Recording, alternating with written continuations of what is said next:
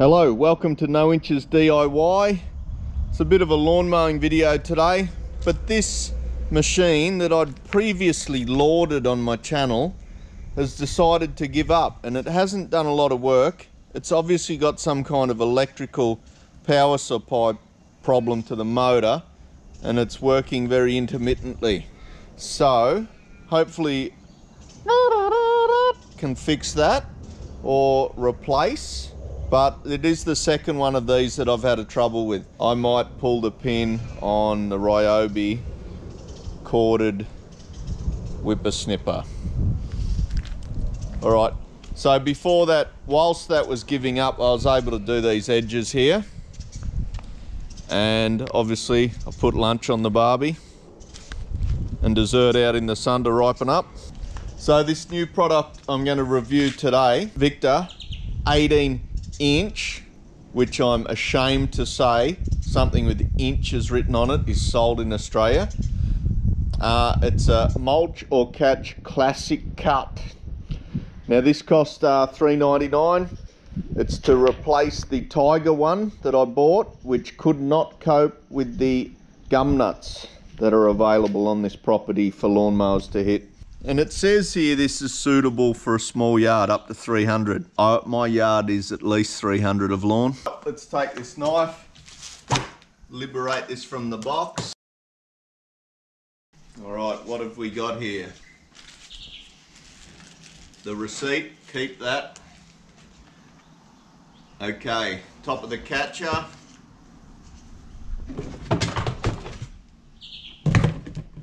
Bottom of the catcher. Alright, they look like they just click together. Handle grips. Our hand wheels, a little screwdriver, extenders for the handle. And here we have the unit. They're promising me here. It starts easy. Our starting promise. Engine is Briggs & Stratton. It's a 140cc, so slightly bigger than the cheap Tiger one. Bigger motor, but also an extra 50mm on the cutting disc. So it'll be interesting to see how much power this thing's got. But it is obviously a better brand of motor. It's got a warning label on here. Engine has no oil in sump. SAE 30 oil to sump prior to starting the engine.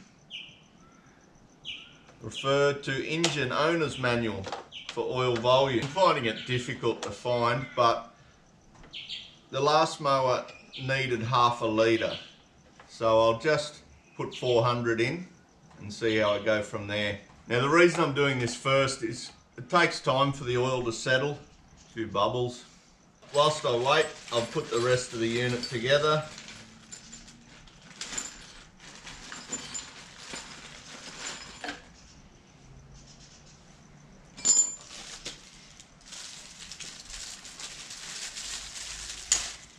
Now, because I'm in Perth and we have really ordinary white sand soils here, I probably will only use the mulching function on this. I've been told it's really good. So, I don't really want to take nutrient off the soil. So if I can mulch up the grass and use that, that's what I shall do.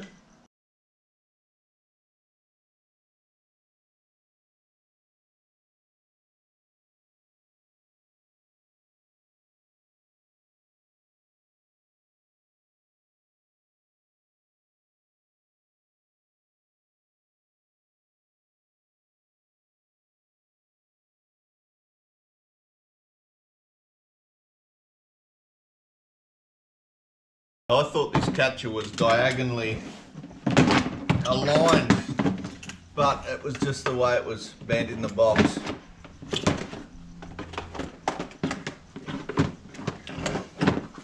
It's going to be a bit of a struggle to get this on.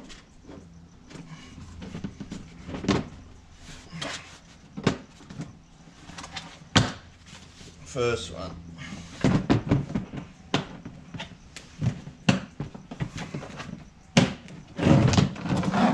See how one's diagonal to the other? It's suppose you'd end up like that if you were squashed in a box for months on end.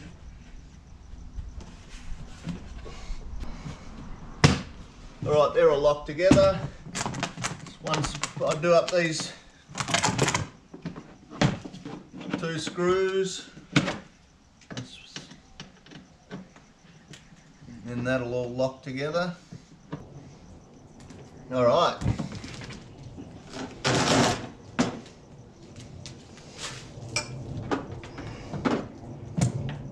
Mulch maker. I was wondering if there was a separate attachment for the mulch maker, but apparently that's it. I think all it does is just redirect the grass clippings back through the blade so they mulch up.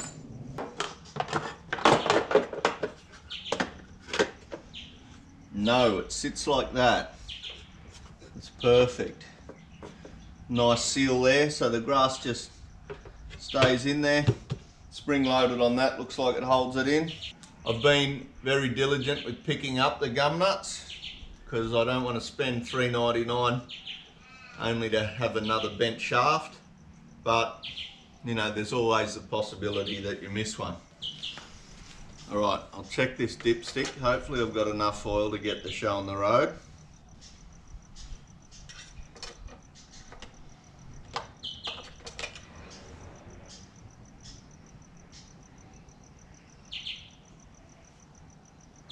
Not quite.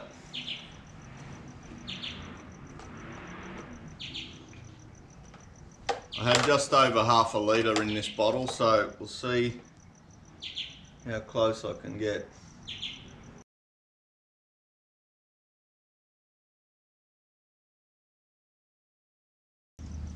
A bit of petroleum in there.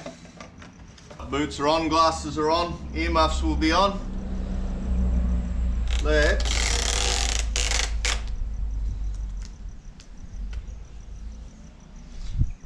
give this a go.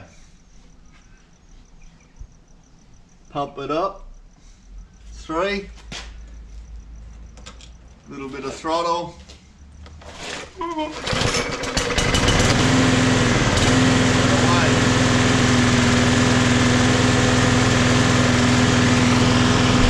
So in probably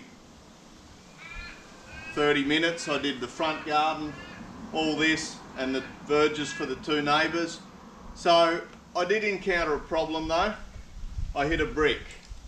And this is a feature that the other mower didn't have, is these blades that can hit something and retract so you don't do damage to the shaft.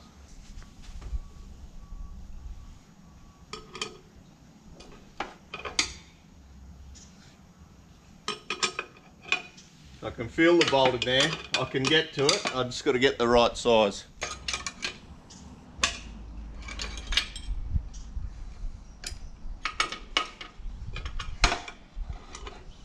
Takes the 9/16.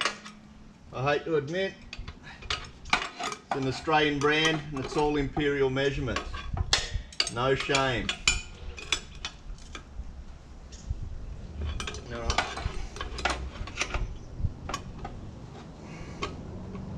To get this a bit looser, then I should be able to flip that around and hopefully no damage done.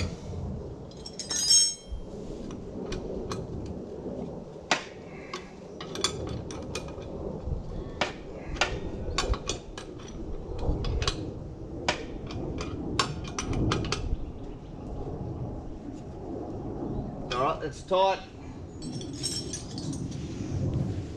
Hopefully when I restart this, nothing's bent and we can just get straight back into it.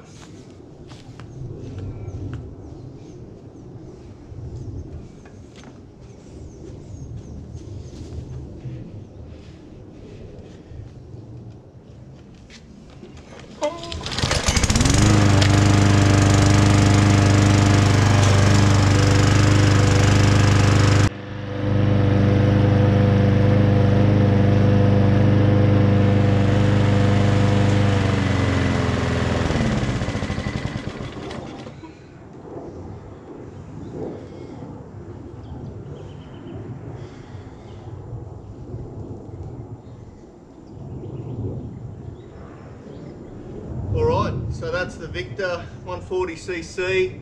It got through this yard pretty good. It wasn't as heavy as it was when I first tested out the Tiger, but it got through it okay, reasonably quick. That extra bit of width on the thing there makes a huge difference. You wouldn't believe it, but an extra 50mm makes quite a bit of difference. And that mulching function looks really good. Only trouble is the areas where the grass is the heaviest get the most mulch. So I'll have to just get the rake out and redistribute some of that goodness. But I'm very happy with how this performed. Very, very happy.